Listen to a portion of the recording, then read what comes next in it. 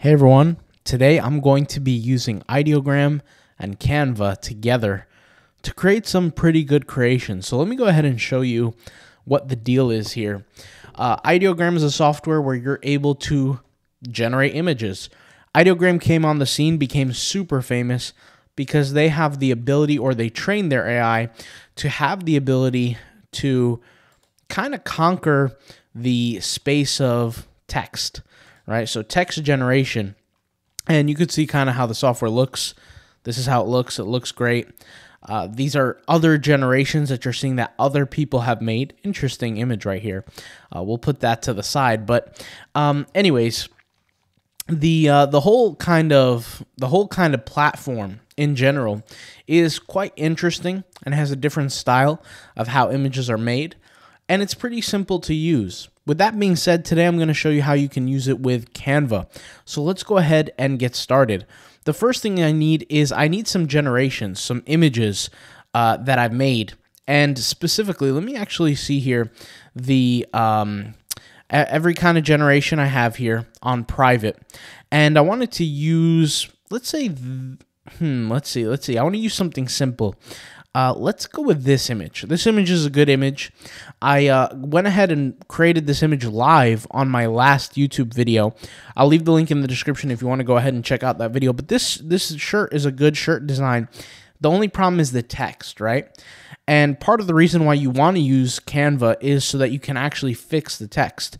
So the first part here is I'm going to hit download on this image, and I'm going to just click on these three dots, hit download. Now, Ideogram's current edit feature doesn't actually allow you to really truly edit text. If you go over here and hit edit, there's not much I could do, here. At least not that I know of. Not much I could do, I could use this marker feature and like paint over it, but this is not ideal for me. So I could take this is one option. I could take the image and I can upload it into Ideogram, okay? So I'm going to go over here and take the image. It says stay cool, and I'm going to go into Canva rather, take the image, and what I'm going to do is I'm going to hit edit photos, and I'm going to click grab text, okay? And the reason why I'm doing this is it will separate the text from the actual image. Now in my case, there's only two lines of text. There's this one and this one.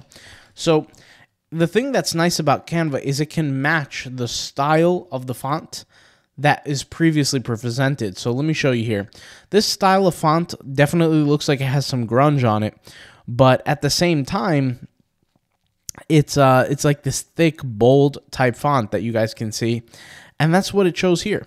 So here I'm going to remove the word, the double Y here, and I'm going to spell it correctly. And I just kind of want to keep a similar style to this.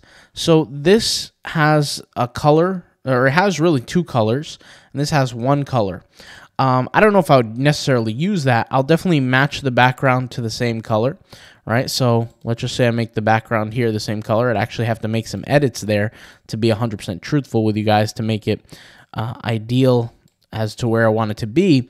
But I'll take the word stay, for example, and I'll go to effects. I'll hit, the curve effect, maybe kind of curve it a little bit more, kind of like that, right? It says stay. And what I'm going to do is I'm going to look back at the original once again, just for idea purposes. And the word cool, I'll make it a little bit larger, kind of like that. And what we can do is we could either leave it the way it is. We can search for grunge here, and we can add some grunge right on top. So for example, I take this grunge, paste it here, move it to the front position, right? And just kind of place it around the text. So something like this here. Let me get rid of this circle. Didn't mean to add that. And just a little bit right there. And so that's grunge right there. I could do the same thing down here. Now notice, I think these are two different fonts. Let me go ahead and click here. Yep, they're two different fonts. I personally want them to stay about the same. So here, this is the Open Sans Extra. This is New Bold. I'm going to use Open Sans Extra. Let's go ahead and find it. Open Sans Condensed. Let me use Open Sans. I'll scroll down, Extra Bold. There we go. And let's go ahead and move it right there. Take some of this grunge and just place it here and here. Okay. And the image is kind of decent. If I really wanted to have different color, could I potentially add color by like the different text effects? So for example, if I was to click on this cool button, hit effects, select this outline, and maybe like select the orange that's within here, I could do that. Is it necessary? It's not necessary, but it definitely keeps the style. And I said this before about Ideogram, but the best opportunity to use Ideogram in is just to get ideas for different designs. Get your brain working, see different ideas, see different styles, and create them. You know, that's kind of one of the benefits of having a software like this that is literally trained on creating different types of t-shirt style designs.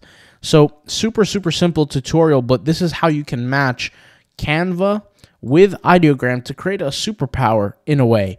And I highly recommend, I don't get paid to say this, but I highly recommend most people use Canva. It's a software that I use currently for all my image generation, all my t-shirt print on demand design style images that I'm generating, that I'm making. And yeah, that's kind of what I stick to now. So thank you guys for watching. I'll talk to you guys later. If you have questions, leave them in the comments down below. I'll see you guys soon. All right. Peace out. Bye.